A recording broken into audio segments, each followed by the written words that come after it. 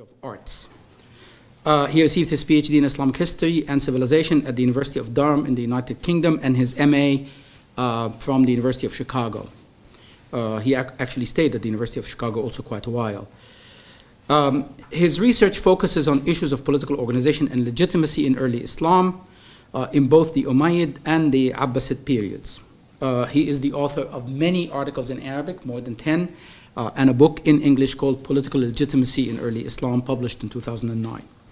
Today, he will expand upon this work in a lecture that is titled Political Legitimacy in Early Islam, the same title of his book, Understanding the Umayyad Model. Please join me in welcoming Abdul Hadi Al-Ajmi to Berkeley.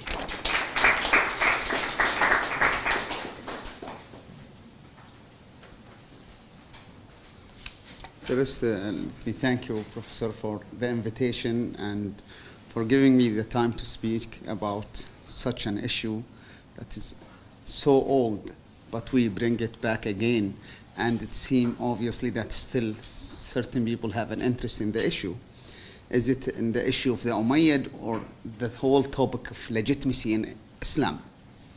And as you know now, it's the focused discussion in the whole Arabia or Islamic countries is the whole idea of legitimacy. And if someone have noticed that Morsi, in his famous 5-hour speech, the last one, he repeated the word legitimacy, shar'iyya, said around 300 times in one speech. And that will tell you something about this concept, shar'iyya, or legitimacy, and the debate.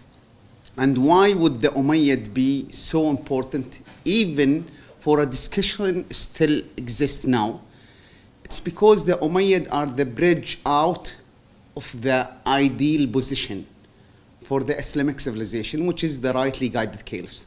The rightly guided caliph represent the moment, at least in the mind of the Muslims, the moment where the legitimacy was right in a certain level. And the Umayyad are the bridge out of that ideal position to the reality, to something where people would criticize and disagree with. The system of the Umayyad attract the attention of scholars, especially Western scholarship have dealt with the Umayyad legitimacy in a different way. Early scholarship looked to the Umayyad from a light that they seem to be more interesting than the Abbasid because they represent, in a way, a secular understanding of the state. For Wellhausen, for example, he thought it's a tribal system. It's an Arab leaders who can manage to work well with different tribes to create this state, which is the largest Islamic state. It's the Umayyad. So for Wellhausen, the tribal dimension of the whole system, it's what's worth noticing. Lamens took the same issue again, but Lamens looked to them as a real politics. The Umayyad are people with no aspect of religious dimension to the way they rule. So he admired that dimension. He admired they not building their policy based in religion, and they make them secular in a way, and that attracted him to a certain level. It stayed that way, looking to the Umayyad to be the real politics, away from the rightly guided caliph who ruled by religion and used religion. No, during the Umayyad time, religion is less important, and tribal and reality and politics based in the needs of the society is what took place. For stayed the same field, the field went around in this argument until Patricia Krohn and Meinter Heinz published their God Caliphs book. And in that book, they argued in a different way. They brought the religious dimension for the Umayyad, and they said, no, the Umayyad is not only religious, they even more religious than the Abbasid. And they saw themselves as, in a way, they used this term, that the similar model for Umayyad leader is the concept of Imam in a Shi'i thought, which is someone who govern the Muslim society, but he is the religious leader and he have the right to give fatwa, to make religious decisions. Cronin and Hines build their argument in many evidence talking about God Caliph, but they use the term to indicate something and to create an argument out of this term. If he is God deputy, if he's Khalifatullah, that means he have the same capacity in a way that Allah have in running the society. One of the major evidence that they used is a letter written by Al-Walid. If you look to the diagram that you have here, I try to let's make it easier for everyone to know where is Al-Walid. Al-Walid is almost Al-Walid ibn Yazid he's the one before the last caliph. And he's the end of the Umayyad dynasty in a way. 743 he start his reign, it's 126. Al-Walid letter is very important because it's the only letter what we have in the tradition, in the whole tradition, where someone, a leader of the Muslim community, have talked about the system, explain what does it mean to have a caliphate, what is the caliphate itself, what is the role of the caliph, what is the role of the prophet, what is the main idea behind the Islamic caliphate. And it's the only letter we have in such a way. We do not have a similar letter before it. Yuri Rubin, another scholar who used the same material, he wrote about also the same letter, Al-Walid letter, but he argued in a different way. Same, holding the same position that the Umayyad are religious and they use religion in their legitimacy. However, he refuted Patricia Cronin and Martin Hines' argument that they never saw themselves as a line connected to Allah. They saw themselves as a continuation of the Prophet mission, because Cronin and Hines argued that the Umayyads tied themselves to Allah to avoid the Prophet and that era and to make themselves directly deputy of Allah. Yuri Rubin go the opposite and say no, they recognize the Prophet, they see themselves as a continuation of the Prophet mission, not directly connected to Allah, but through the Prophet they are connected to Allah, because the letter itself does indicate such. Stephen Judd, another scholar who I bring those scholars to argue with them later on. Stephen Judd used the same letter, which is Al-Walid letter, and to speak also about how Al-Walid is a religious person himself. It's not only he's using religion, he himself is a religious person because the way he speaks in the letter about himself. And Stephen Judd used another evidence, one of my famous poem attributed to Al-Walid in Kitab al-Aghani al-Asfahani, where Al-Walid talk about himself, that he gave a speech, a khutbah, a prayer, a Friday prayer.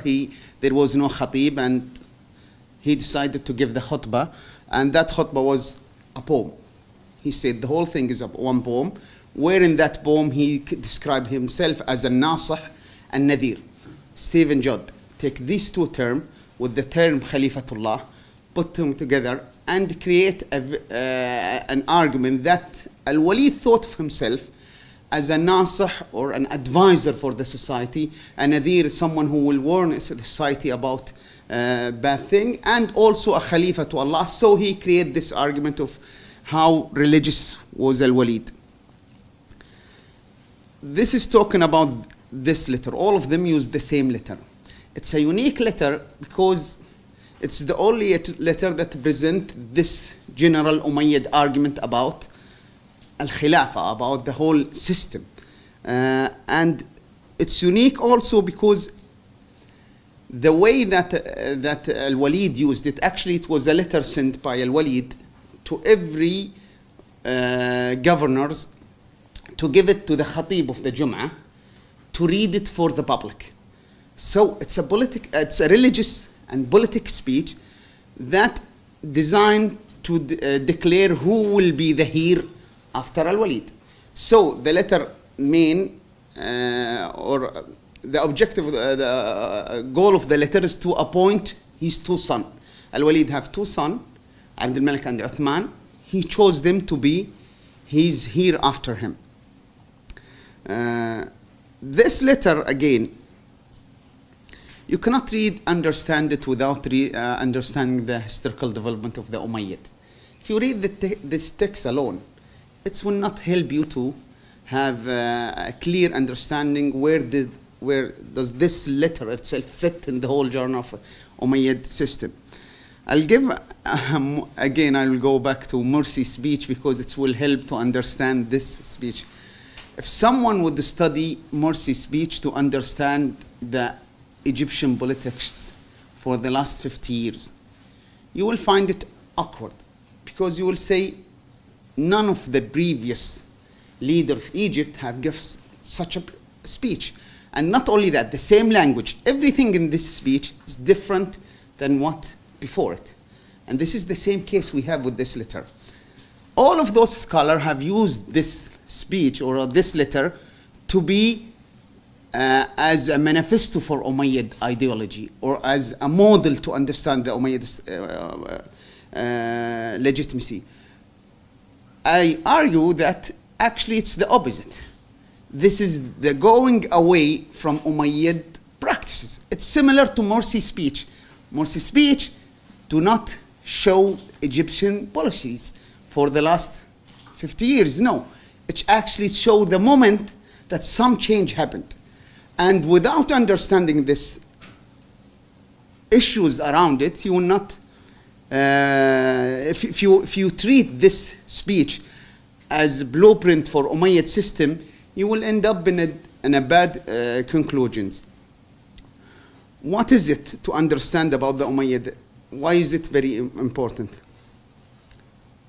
Understanding the Umayyad system, you will have to remember there is two types of dynasties. Actually, it's one dynasty, but with two branches. If you see this letter that they passed, there is the Marwanid and there is the Sufyanid, both called Umayyad. Sufyanids are the one who started the dynasties, and Marwanids later on. The Sufyanids, only three. It is Muawiyah, his son Yazid, after him Muawiyah, who decided to impeach himself and leave the position without even appointing anyone. That in itself, a development without more of theoretical background. Most of the argument about how did the Umayyad come to exist, actually it's the battle itself between Ali and Muawiyah, which I don't want to go deep into that. But the important thing after the Muawiyah, the second, impeach himself, there is a vacuum of power in the Umayyad system. A very important meeting took place called the Al-Jabiyah meeting. It's very important because it's the only moment that certain elite got together and thought, how should we choose a leader? And in that moment, they decided the one we should choose should be from the Umayyad family. It is in this moment the issue of Umayyad dynasty came to exist in the mind of those elite in Syria. Of course, there is someone else declared himself caliph, which is Ibn Zubayr in Mecca. However, this meeting is the basis of what I call the Umayyad legitimacy later on, which is Mu'tamar al-Jabiyah or al-Jabiyah conference, where all the tribal leaders, majorly Yemeni tribal leaders with Umayyad princes have get together and decided we should choose someone from the Umayyad family to be the caliph. That in itself was a creation of Umayyad legitimacy. For I argue that Umayyad legitimacy was based in the agreement of tribal powerful leaders with the Umayyad princes to choose someone. And in that moment they chose Marwan ibn al-Hakam. Marwan have chosen two heirs. He chose his son Abdul Malik after him, and after Abdul Malik he chose Abdul Aziz. In the time of Abdul Malik, a good idea came to appoint his son as a heir and impeach his brother. But he discovered that is little bit hard. He cannot do it. He cannot impeach his brother for certain balance in the system itself. After Abdulaziz died, he appointed his son Al-Walid as a heir, and after Al-Walid, Sulaiman. When Al-Walid became a caliph, he had the same idea. He wanted to impeach his brother and appointed his son, and that was with suggestion of Al-Hajjaj. But even this thing, he could not manage to do. Al-Walid, though he have all the capacity and he is the caliph, could not impeach the heir, which show you that the caliph, despite all of the argument about how holy he is or how powerful he is, he cannot decide simple thing like choosing his heir. So Al-Walid could not change the heir, and Sulaiman became a caliph. Sulaiman chose two heirs after him, Umar ibn Abdul Aziz and Yazid ibn Abdul Malik. Umar ibn Abdul Aziz could not the same change the heir and kept until Yazid ibn Abdul Malik. During Yazid ibn Abdul Malik, he chose two heirs. He chose Hisham, his brother, and his son Al-Walid is the one who sent this letter. Hisham ruled around 20 years and worked very hard to impeach Al-Walid, the one with this letter we're talking about. He did everything, strong propaganda against Al-Walid in order to impeach him. Hundreds of stories in the tradition about how bad Al-Walid is. One story I should bring just to show you a model. And where the story goes like this, that Hisham decided to test Al-Walid, or to give him chance to be a better person, and he sent him as a leader of the Hajj. And Al-Walid decided to take his hunting dog. You know, in Mecca you should not hunt, you cannot hunt at all. But to carry the dogs with you to Mecca, and that is one thing. Of course, the story has more detail of how bad was Al-Walid. But the important thing, when he reached Mecca, he decided to drink. And to drink alcohol. And there it was in Hajj time. But you would say, okay, maybe he have something with, he cannot stop drinking and he needed to drink in Mecca. But he decided to drink in top of Al-Kaaba. And he talked with his friends and said he want to drink in top of Al-Kaaba. And his friend said, oh, it's a good idea, but you know what, it might be dangerous. Let's forget about it. Such story will tell you to which level this guy was demonized or being attacked strongly in the moral characters. But that for a reason. There is a project from the state to impeach him. So Hisham did everything, even had a fatwa from different scholars to impeach Al-Walid. But still he could not do it. And that's something those scholars who argue about the caliph to be holy do not witness. There is something that caliph cannot do, even with the title such as Khalifatullah or a title representative of God. And you say, if he's so holy, he cannot impeach his heir. What does holiness mean in that regard? Again, Al-Walid became a caliph. Of course, each caliph, in order to guarantee the position of a heir, this is one of the major issues, how to transfer the leadership of the community. And this is one of the debate that happened in there. When Al-Walid decided to choose his two younger sons, of course, the way to do it is to bring the elites and to inform them that you want to appoint your son as a heir and the other son after that. And he sent for certain leader of tribes. And they rejected.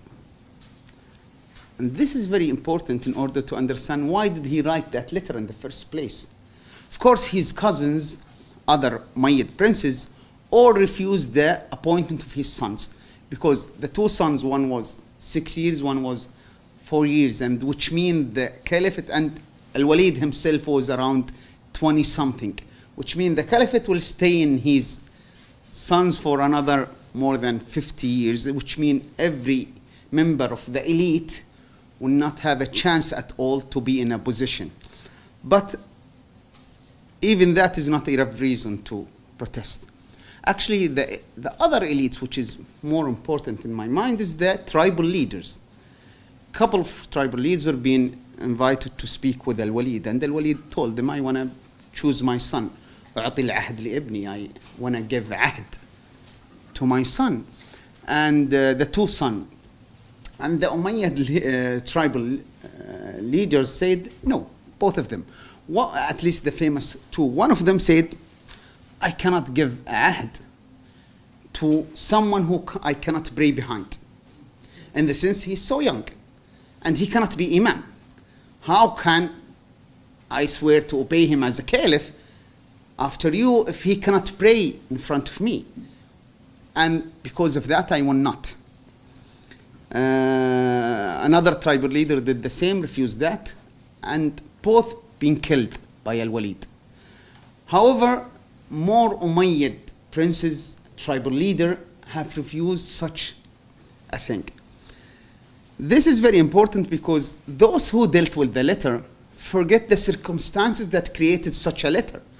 The letter was a result of such an incident. It's similar again to Morsi's speech, because you cannot understand Morsi's speech unless you understand that he's losing legitimacy, and this is why he keeps repeating legitimacy, legitimacy, legitimacy in his speech. And it's only when you need it you go again about it. What did he do? He want to appoint his sons, the elite are refusing. How did the Umayyad system go? You have to have two things to be a caliph. You have to have the ahd, which is appointment from a caliph, previous caliph, and you have to have the acceptance of the elite. In this case, the caliph had the capacity to give his sons the ahd, but he cannot give them the acceptance of the elite, which is something even you cannot, even if with the elite cannot even dismiss the ahd if it's joined together. For example, one of the famous sayings to one of the tribal leaders who refused, if you cannot accept his sons, why would you accept him? And he said, there is ahd before me, which during Yazid time, the father of Al-Walid, there is ahd to obey him. So I have to keep the same ahd. Again, reusing this letter by our scholars in the field show their interest to see the religious dimension of the whole Islamic establishment. And that is desirable. Certain scholars have motive to look for magical aspect of this society. So they think when the caliph speak about God or his title, that is something you should attach to and keep searching inside. You will find the magic in this East or the magic inside this society. However, thinking again about incapable caliph to pass such thing, how good his title to be serving him in this level. There is two types of legitimacy I argue in this issue. I argue that there is two types of legitimacy. There is what I call the popular legitimacy. It's when you are a ruler, a caliph, and you use titles, you build mosque, you have songs, poetries about you. All of these type of issues, you build a mosque, you have your name written in a certain way, you donate money for poor, for kids, all of these activities, you have your coin written something religious about it. This is, I call, a popular legitimacy. It will help you to be perceived as a good caliph. But in no way this type of action will give you the position. In order to achieve a position, you need a different type of legitimacy, which I call acquired legitimacy, which is the acceptance of the elite and the ahd in the Umayyad era. So to have the seat and to run the community, you do not need titles, nor songs, nor poetries, nor activities like this. You need the elite to accept you and the caliph, the previous caliph, to give you that. And these two things, what make you as a caliph. Too many issues in that article, in this letter to support my argument. Inside this letter, which I argue that the letter is only, the purpose of this letter is one thing, is to challenge the power of the elite, the Umayyad elite. Because the letter itself, actually it's go beyond the elite acceptance of his appointment in order to go with the popular legitimacy, in the sense that Al-Walid decided, if I cannot ensure the position for my sons by acquired legitimacy, which is the elite, I will use the popular legitimacy, which is I'll go for speeches, for names, for poetries. And he did that, which is media. We call it media. And again, it's the same thing that Morsi did. He went to media, he gave a speech about legitimacy, and he kept saying legitimacy, legitimacy, legitimacy. But does that make the difference in reality, or it's something else? For Umayyad era, he used a tool never been used before him, Al-Walid. And he went to speak to every person inside, every Muslim inside the community, using the Jum'ah prayer and sending this strange letter or khutbah or a speech where the caliph talk about many different things. In one incident that support my argument and show, or at least show the context for this letter, Al-Walid go in his letter saying this: فإذا أصاب أمير المؤمنين أمر في ولي عهده أو كلاهما جاز له أن يختار من يرضاه من أمته. If something happened to Amir al-Mu'mineen here, to his son, if he died, or both of them have an accident or died or anything, the caliph is free to choose anyone from the ummah to be the caliph. That, of course, challenged the whole Umayyad establishment, because it showed that the establishment is not related to a dynasty.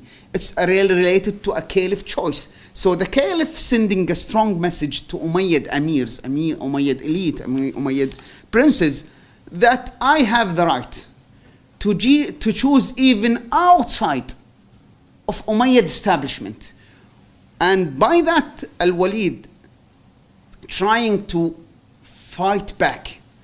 It's better for you to accept my sons who from the same establishment, Umayyad establishment, or I will go as far as that I have the right to choose anyone from the ummah.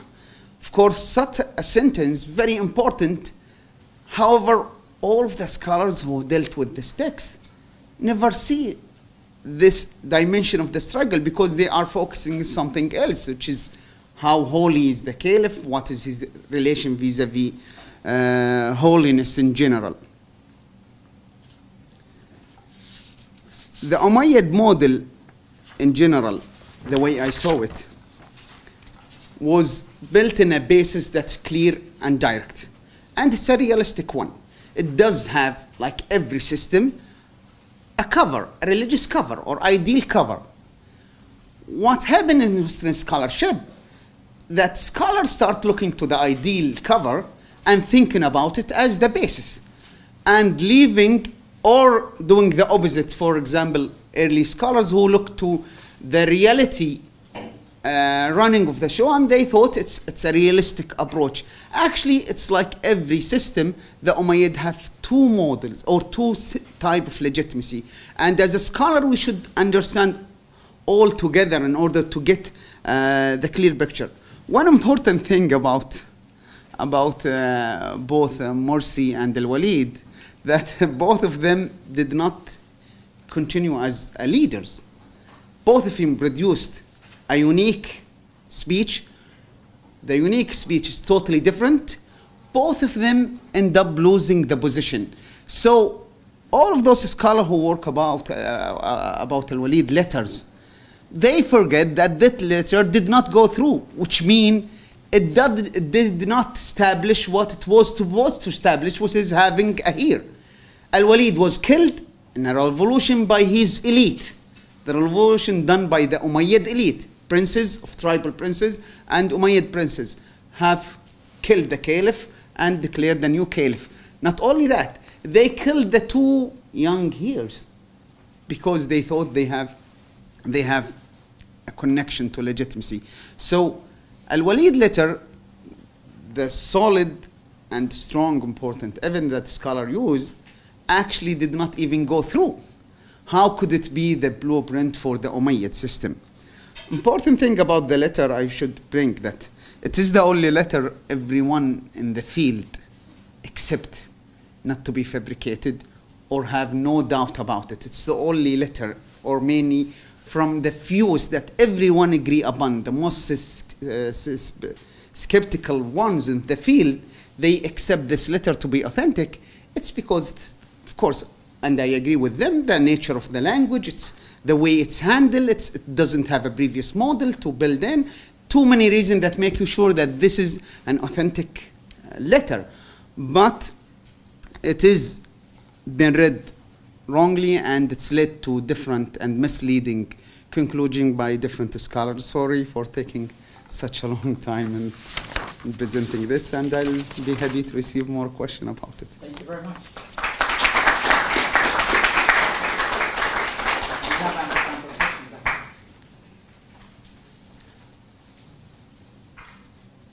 Takes time for people to warm up. Okay. Thank you very much for that very informative talk. I have two questions. Number one, why the pattern of appointing two heirs? Was this meant as a sort of a way to ensure a particular lineage, or was it in case the first heir passed away or predeceased the Again, what's the... Why was the pattern, Yeah. you mentioned in a number of instances, the pattern of appointing two heirs Yeah. To the caliph. So I was wondering why this particular pattern arose. Was it to make sure that the caliph chose one of two individuals just in case one predeceased the other? And the second related question is, are there any examples before Al-Walid II of the heir predeceasing the caliph? Again, of what? Are there any examples before Al-Walid II's letter of the heir predeceasing the caliph? What do you mean, predeceased? I didn't understand. Somebody was appointed, but Yeah. he died before he was able to take office. Yeah, Abdul Aziz is the case. Abdul Aziz is the one we gave. He was chosen as a heir after Abdul Malik, but he died before he's getting the position, and where Abdul Malik chose his two sons. Actually, the one who started with this is Marwan. He chose Abdul Malik and chose Abdul Aziz. And after that, Al-Walid chose, Abdul Malik chose Al-Walid and Sulaiman. Why exactly did they do that? I think most of us, we like all of our sons, but whoever capable, you will usually pick one and two. And that's something sound good in that time, because you like your son more than your grandson. Usually this is the case. So with them appearing in front of you, you choose two. And I don't know exactly how, why a specific reason. Was it planned for a different? We have nothing in the sources about it. We have it like this, that he chose this and that, and the other one, all of them did the same. Not only that, for example, Sulaiman chose Umar ibn Abdul Aziz. And that is the one with logic, because Umar ibn Aziz is his cousin, and he chose his cousin, after that his brother. And it's been said he chose his cousin and his brother after that to make sure that the caliphate will go back to his brothers, because they will protest taking the caliphate to the other line of the dynasty. You mentioned that Walid's letter didn't go through, and that the elite killed his sons. Did they kill his sons because they found that his letter actually had legitimacy to it, that a caliph can choose whoever he wanted? Yeah, actually, this is a very important point. That's true. The son was killed because they thought he have certain rights. Because you know what's happened? The revolution did not succeed, because the new revolution done by his cousins lacked the legitimacy. Because another part of the elite, which is another cousin of the Umayyad, have revolt against those who revolt. And he took, Marwan Muhammad took his army and went to Damascus, because he said, I will not accept this new reality. And in his way, the new caliph, declared caliph, he felt that those two child still have, or he came to protect them, or claiming that he accepted their legitimacy. Then they decided to kill them before he reached. And they killed them before he reached Damascus. And that's true, which means certain people recognize them. At least Marwan bin Muhammad, he recognized the sons to be, and that is more deep because he have interest himself to rule, and that's he manipulate this whole issue.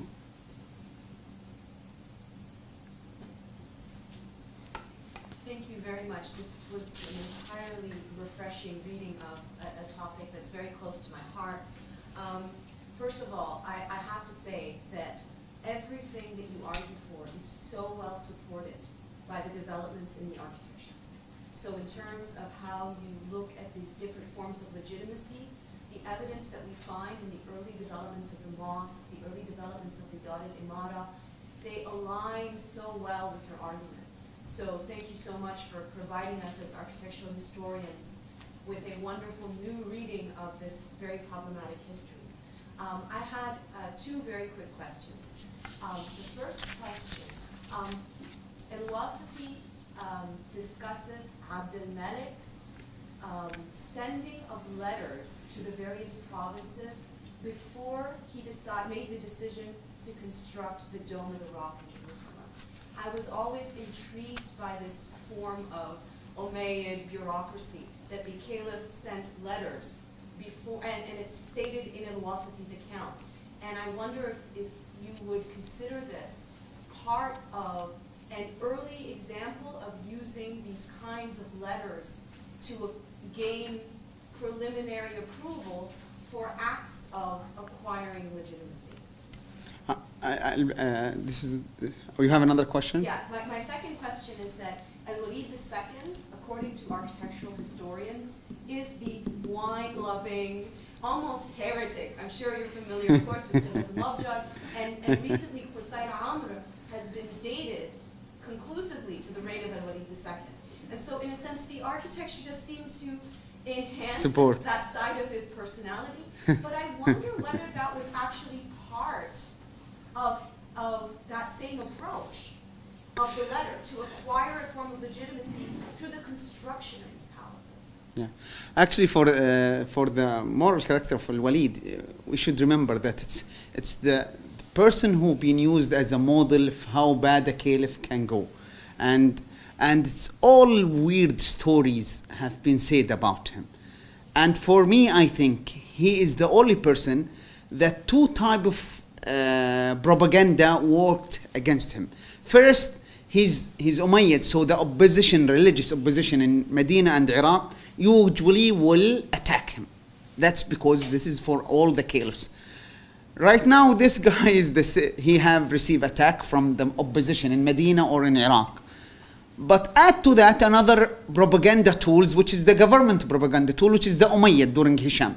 So you receive this guy who been attacked by opposition, attacked by the government, and not only that, when he ruled only for a few months, then a revolt. After the revolt, the new system started again to present the same material against, because you cannot legitimize a revolt without attacking the moral character of the caliph. So he's the guy who, for major or most of the narration, will tell you a different stories. Among them, that he bought Al-Quran, a famous story that he bought Al-Quran and start throwing arrows into the Quran and saying, okay, if you so mighty, if Allah the so mighty is the one who sent you, tell him that Al-Walid is the one who raped you off. Let me see what can he do. And he said it, I try to translate it, but he said it in a very poetic way that you will say this is very interesting. However, seeing someone like Stephen Judd, who go the opposite to say this is a very religious guy and this is he is God-fearing and he gives us a Jum'ah prayers speech, and the two things are too much. You cannot create stories of drinking that bad if he cannot drink at all. You need a material, even a legend needs something to build in it. So of course Al-Walid have certain thing that opposition use, because opposition usually do not create. They try to find some weakness in you and build in them, and they found certain things in Al-Walid character and build in them for his castle, of course, represent him, but see, previous castles did the same, have painting, and it seemed to have luxurious the same. However, did not these characters did not receive the same material about him. So it's very interesting how to see it, and how did Stephen Judd saw the whole thing, which is also more hard than to believe. Rasail Abdul Malik, you said the Rasail Abdul Malik. I'll go back to an aerial stage. Very important incident where Muawiyah sent letters to take bay'ah to Yazid. And this is maybe the first one and maybe the only thing that went wrong with Muawiyah, that he, for the first time, bring the issue of choosing the caliph to the public. Because before Muawiyah, it's never been the issue of the public. For example, if you see Abu Bakr, it was done in a Saqif. If you see Umar, he was done by in a meeting inside Abu Bakr campus. If you see Uthman, it was done by a 6-person chosen by Umar. If you see even Ali, it was done by an elite who came to Ali in Medina. If you see Al-Hassan in Kufa, which is the only practice we have, a chosen caliph in Kufa, it was done by the elite, Ali groups in Kufa. Muawiyah is the only person who decided to seek support from the people by asking bay'ah before his death to his son, and creating the idea of a heir. And that in itself was the only thing that brought this issue to discussion, public discussion. And every city did discuss, should Yazid become a caliph or not? And that's what make it very hard to Al-Walid, to Yazid, because it's became an issue. Before that, the caliph been chosen, and after 1 month in another city, they will receive the news. However, for the first time, it was done with Muawiyah to send the letter. But what I mean by this, what different between Al-Walid letter and Muawiyah letters, I mean the content itself. Because we know that he sent, we know it's a narrative, but the language doesn't reflect what did Muawiyah really said, and we're not sure it's really the same wording. However, Al-Walid letter, no, we're sure that, or we accept generally that this is the same wording, it's the same letter. It's such a very long story. It's around 3 pages as a speech, which is unique in itself.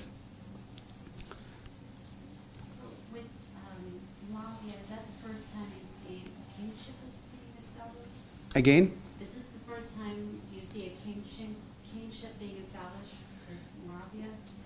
With Muawiyah. And this is why he is Muawiyah, very important, because actually this is what I call a bridge in the Muslim ideals. It's the bridge out of the utopia or the caliphate or the rightly guided. It is the way out was Muawiyah, building his son as a hero and choosing him, and this is the creation of kingship. And there is too many religious stories about that. The Prophet even told about that this will happen, and certain person who will create the kingship, and all the negative sides of the kingship idea in general in Islam, with Muawiyah starting. Sir Asad, you have something? Well, lots of thoughts going through my head, and thank you for that wonderful talk.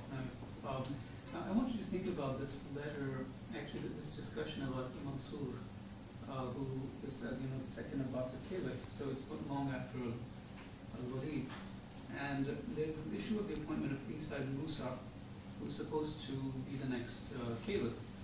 And Isa was appointed by the first caliph, Safa. So it's supposed to be Mansur appointed by Safa and Isa. And of course Mansur wants Al-Mahdi to be the caliph. So we're back to the same issue. And I was earlier thinking that these discussions about legitimacy are grounded in the issue of gaining political power. For example, if you have the right to rule from God, then you can choose whomever you wish, presumably.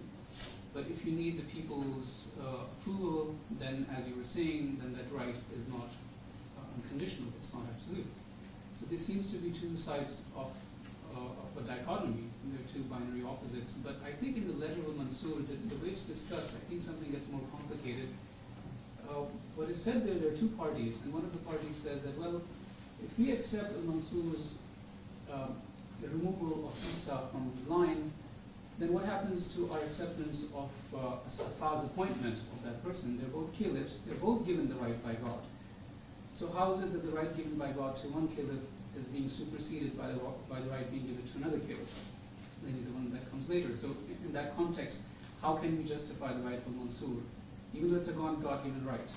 It's not an issue of getting legitimacy from the people.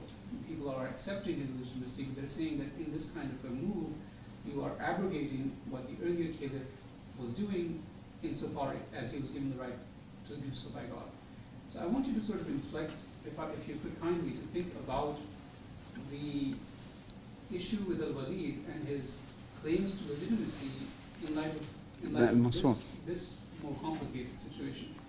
I often think of the historiography of the Umayyads as you know, and as you're familiar with, as a back projection, as a reprojection of developments that are happening in a very complex religious and historical milieu. So yeah, if you could sort of think about al-Walid's letter in that context. Yeah, for example, one major thing to say about the Abbasid, that the Ahd in the Abbasid era was totally much easier than the Umayyad, in the sense that we have too many cases, especially this one, the famous one about al-Mansur, and we have other cases where they dismiss the Hir and the Caliph have the right. But what's striking is the opposite, when the Umayyad cannot do it. For example, we supposed to accept that the Caliph capable of doing too many things. If he's God deputy in earth, he have the right to do things. But if Hisham ruled for 20 years and use such strong propaganda, and with a person similar to Al-Walid, and he do not succeed, that will tell us something about the system itself. In reality, the Caliph do not have this power. And what I'm saying, we sometimes tend to use attract by the terms, by the theories done by artists, by poets, by scholars, by religious speakers, and that will take us from the reality. Reality, the Caliph does have too many things to balance with, and in the Umayyad era, he could not pass it. The first attempt to go beyond it was Al-Walid, and he was killed. The Mansur tried it and succeeded, which means there is a different equation during the Abbasid time that allowed al-Mansur to do this. Not only this, al-Mansur did too many things. Before that, he come into strong conflict with the Abbasid elite, and he won that conflict. Not only with the Abbasid elite, the two type of Abbasid elite, with the Persian elite, which is al-Khurasani, the leader of the revolution itself, was a very important leader who led the armies. He was killed by al-Mansur.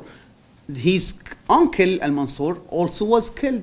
Abdullah bin Ali was killed by al-Mansur. And you see al-Mansur, what he did, and he's the real establisher of the Abbasid era and the Abbasid dynasty. He did two things the beginning of the dynasty, which make it easier to do it later. He killed his uncle, which is and his uncle, one of the leader of the revolution, and he killed one of the most important leader of the Persian group inside the military, because the Abbasid revolution contained from two groups, the Persians and al-Mawali, and on the other side the Arab tribals segment in the region where the revolt started from, Khurasan at that time. And this two part, the leader of the Persian was executed by Abu Ja'far, and that gave him strength. And also his uncle, who claimed to have the right and to be the grandson of Al-Abbas, the uncle of the Prophet, he was also executed and defeated by Abu Ja'far. That gave the leader of, or the founder of the Abbasid dynasty, the right to remove all of these people, and that kept going inside the Abbasid era. So I think there is a difference from the starting point in the Abbasid. If I might just follow up, that doesn't explain the ideology of legitimacy. The fact that he succeeded is something that happens on the ground. That's true. He may have succeeded too. We have to look at what is being said and what different alternatives are available. What Mansur is saying in the removal of Isa and Musa is not very different from what Al-Walid is saying. And at Al-Walid's time, immediately after we were left from Yazid, which is the exact opposite. It says that I have a right to rule given that I follow God's law and I'm able to declare what's lawful, lawful, and what's unlawful, unlawful. And Nafs al-Zakiyah comes after him in the early Abbasid period, and he has the same kind of argument as Yazid. So it appears that there are two models of legitimacy, but they're not necessarily mutually exclusive, and that Al-Walid, even though he's unsuccessful, is not necessarily unsuccessful because the ideology of legitimacy is different from the ideology of legitimacy of Abbas. It's just that the end results are different, but that has to do with what happens on the ground. Yeah, I'm not saying it's different. I'm saying Al-Walid actually used the same terms, that I am appointed by God, it's my right, and he used the same religious terms and even more sophisticated the way he presented. It was very powerful the way Al-Walid presented. But the important thing, it did not go through, which means you can use it, but it doesn't mean it's the reality. It's again similar to my Morsi speak, where he speaks about the legitimacy. It makes sense, the legitimacy, the election and things, but did that make it for the people? And could we say this is the Egyptian ideology, the speech? It cannot be the Egyptian ideology, though he used things that very well known to the audience, and he used material of the same language that the people use, but it did not go through. And it doesn't need to be necessarily against the ideology. No, it's related to it, but it's not exactly, or cannot be, the explanation or a blueprint for the ideology in that time. And I think it's actually an exceptional case of that, though it's used, of course, the same language, the same ideas, which is being used in that time. Any other questions? A very quick kind of comment on this fascinating discussion. One of the things that I come across constantly in the references is that the Maqsura in the mosque is being used by governors and caliphs to seek refuge during conflict. So when you talk about this very troubled legitimacy, Ziyad ibn Abihi is pelted with pebbles in his mosque in Kufa and has to secure himself in the Maqsura. Abd al-Malik in Damascus has to be locked into his Maqsura and protected by his guards. So when you talk about this tension in their ability to even keep themselves safe in a public arena, it's completely aligned with what we're seeing in the developments of the buildings in the cities as well. So in a sense, it is complex, it is problematic, but I think your model of thinking about it that way is very helpful to start asking these questions about the different forms of legitimacy and where they succeeded and where they failed. It's very interesting to see it even from buildings perspective. It's even harder to think this way, but it's very interesting to see it this way. Maybe I just want to maybe get you to speak a little bit more. How accurate or maybe close for us to use the Morsi example in comparison to Al-Walid? It seems to be that it's still, the ink has not dried on what happened in Egypt, and we need possibly to wait another 30 years before we could get some of the documents.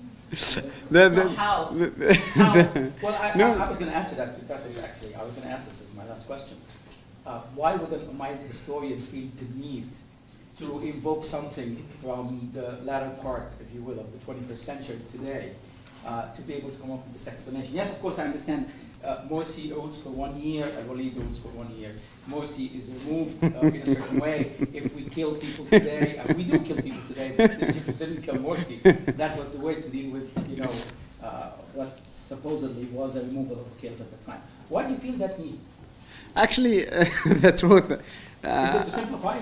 Yeah, actually, when I spoke with you, I asked you about your course, and you told me it's covered the modern era mainly, and I have to appeal to the student with something that can be understandable. And it wasn't my plan. I published a whole article. I mentioned nothing about Morsi, but I need to keep the audience related to this discussion. And guess what? It sounds similar. I don't know why.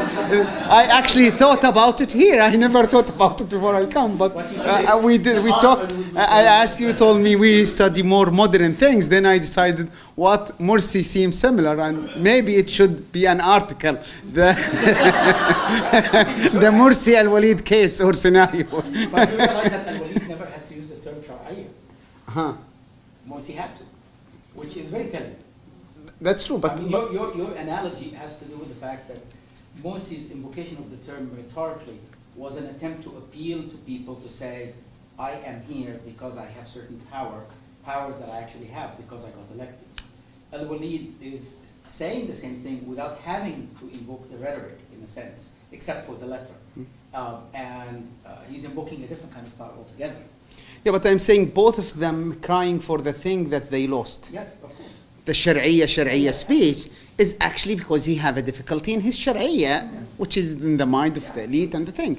And the same thing Al-Walid doing is talking about ahd, because his ahd didn't go through. And this is actually, it's the same need, and it makes sense to use it. This is, we all do the same, the thing that we miss, keep talking about them. Too bad Morsi did not know anything about Al-Walid. Maybe, maybe it will be used again. No, the other question, I see in your discussion, you're critiquing Orientalist approach to Islamic text, and how the reading of a particular text, always seeking for something already, the conclusion is made and just searching for it beforehand. So how can we push back, please, on Orientalist approach to the text? Actually, it's not, I'm not, this is not a criticism for Orientalist approach to the material itself, but for certain desire to reach cliché or fashionable arguments. And it makes sense. I would bring an argument that Morsi thought he's a prophet. That will sound very interesting if I say it now. And scholars who look for interesting thing to say usually end up saying a very interesting thing. But is it true? That's another case. So that pushes the scholars in the field, which I consider myself part of this field because I am discussing with those scholars, to attract them certain things. For example, Stephen Judd, the poem that he used to show that Al-Walid called himself a Nadir and a Nasih, it's a poem that anyone read will know it belonged to the end of the Abbasid era and can no way be attributed to Al-Walid. Not only that, the same poem that Stephen Judd used is a poem that the story go like this. He been asked to give the Jum'ah prayers and their hunting time, and he gave a speech. What would you expect if someone called you to give a religious speech? You will not talk about your drinking or your adventures. You will speak about a religious speech. So that doesn't make you religious. So anyone will give me a speech in anywhere, I'll speak in a way that they expect. It's a Friday prayer. Does that mean I am religious? Doesn't mean it. They asked me to give the Jum'ah prayer. I gave a poem. The poem, I will talk about what? I will not talk about wine. I'll talk about how to be good and how to be God-fearing. And that doesn't create me. However, even the silliness of the poem, that when you read it, it doesn't have even wazn, nor the wording go back to the Umayyad era. It's obvious it's late Abbasid fabrication, and it's done that way because in that time during the Abbasid era, when you create a story, you need a figure to hang the story with. And it will not be funny if it's done by similar, a normal person. So usually you will pick Al-Walid because he's the model for weird thing and religiously.